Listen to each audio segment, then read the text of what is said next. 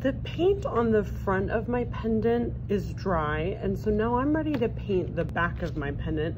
And I'm gonna use the same color that I used before, and I'm also gonna use the same technique. So I'm gonna paint a really thin layer because I want this paint to dry in time for me to make my necklace.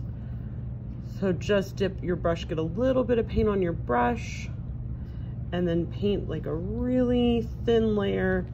You can smooth it out so that it's nice and thin. And then when you're finished, same as last time, you're gonna leave your messy mat at the table. You're gonna put your pendant in your hand and you're gonna walk it over to the paper so that it can dry.